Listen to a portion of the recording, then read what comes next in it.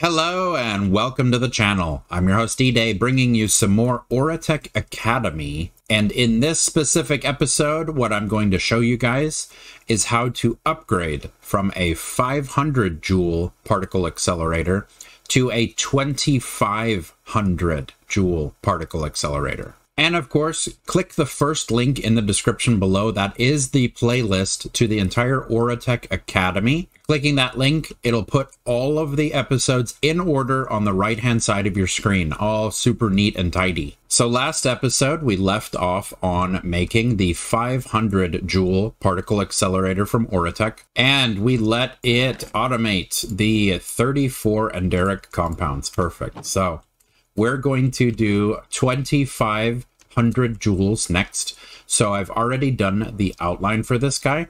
The first thing we're going to do is we're going to take the second one out of commission here. So we're going to remove the second particle accelerator that floats in our second particle at 1 joule.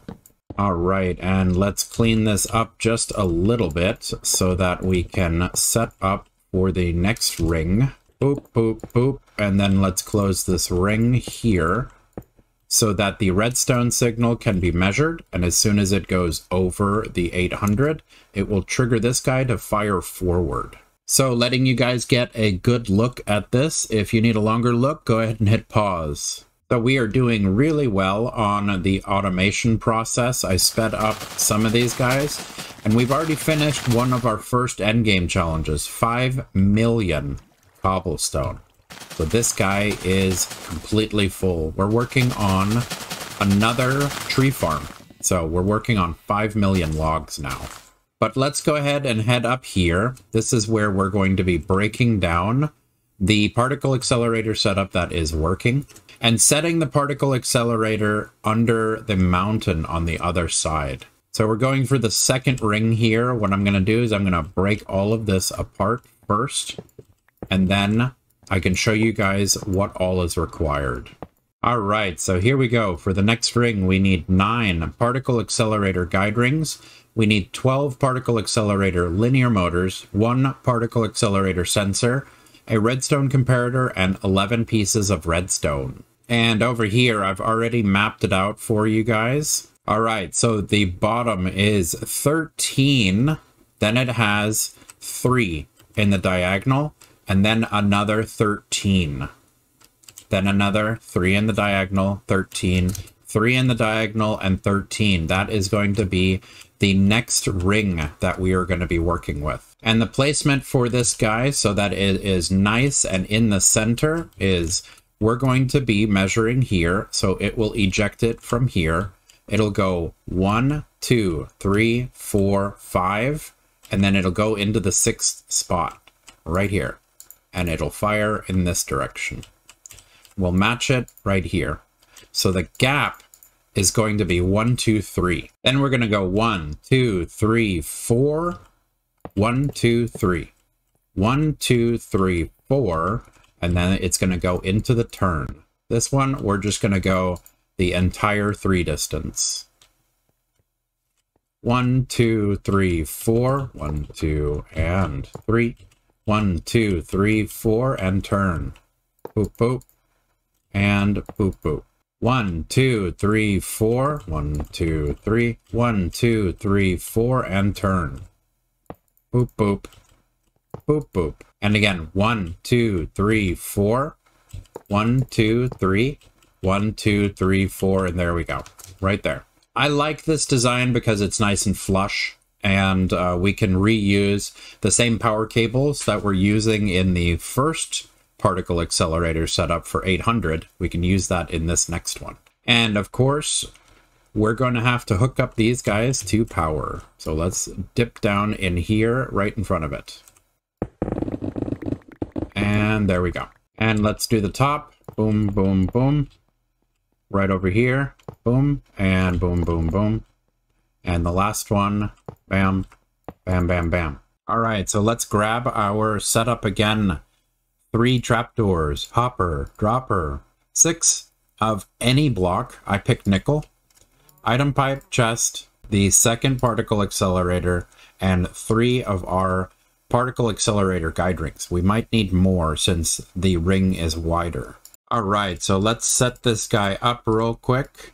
What we're gonna do is at the bottom, in the 1, 2, the third slot, we're going to put the comparator. And we're going to go 1, 2, 3, 4, 5, 6, 7, 8, 9, 10, 11. That is what we'll do to eject the particle at 2500 into the next ring. But the next ring is going to be next episode. This episode, what we're going to show is how to automate the 2500 Joule collision. So instead of doing this piece right here, we're going to knock this one out. We're going to put it here, and we're going to add a repeater so that we can send the signal that direction. All right, so we have 3 from last time. We're going to put 1 straightaway here and 1 straightaway here. This is where the collision will happen. And then the particle going 1 joule is only going to be able to go over 1 block at a time. So that's a little too close. So let's do at least 1. Let's do 2 more to give us some room. All right, we'll do 2 more. So 1 and 2. It jumps over 1 block at a time. And here is where it will collide. So let's go ahead and attach the particle accelerator here. This is going to be the same exact setup that we did last time. Hopper goes on top of this guy. We're going to put a block on top of the hopper so that we can do our trapdoor trick. Boop, boop, boop. Got it. Closed. And because we did that, we can start shaving away above it and have it not drop into the hopper. So this spot is going to be where the dropper is, so we need to do 1 more. And get rid of this guy. And dropper. Cool. I'm going to get rid of the hopper real quick because I don't want anything dropping into it. We'll get rid of this. We'll do 1, 2, and 1 so that we can climb up here.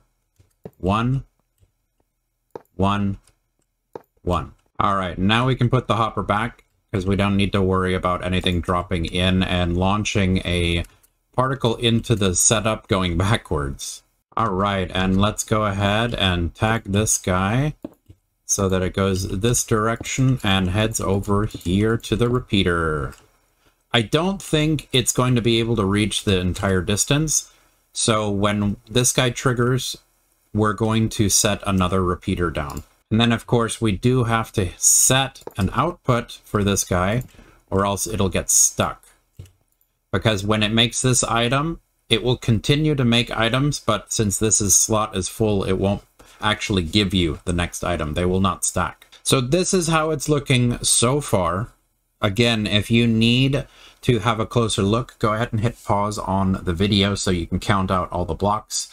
I did the Oritech blocks to make it a lot easier for you guys to count. And of course, let's go ahead and do our cabling underneath. Boop, connected. Boop, boop, boop, boop, connected. And over here, we're gonna go this way.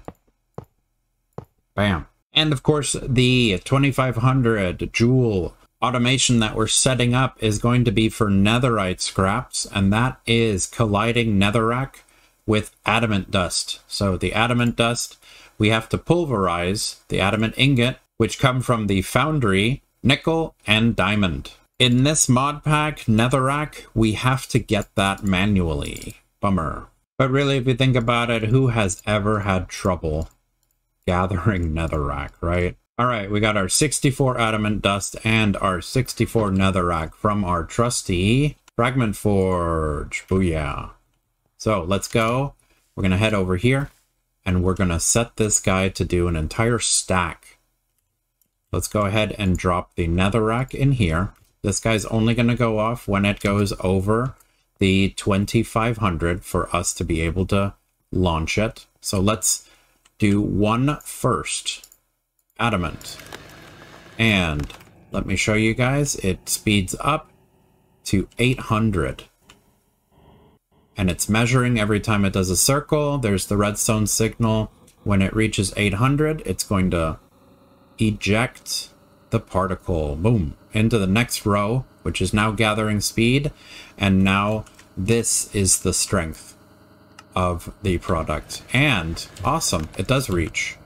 So we don't need a second repeater. Bam.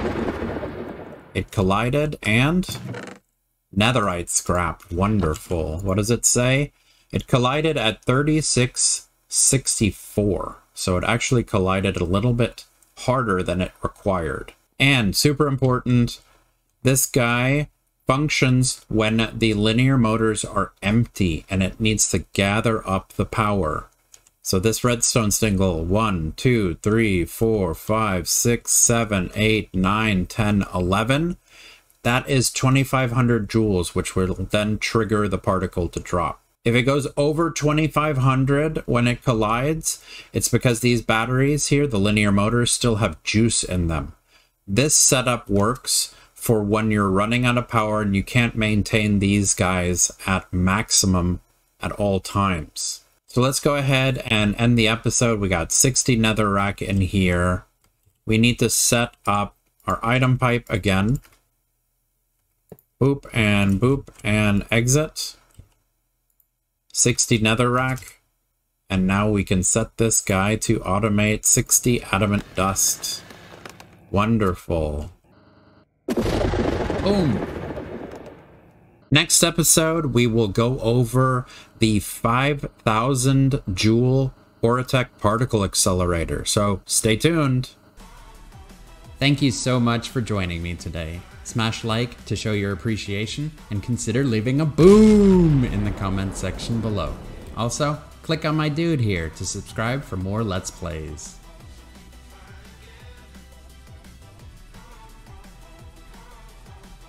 Ooh.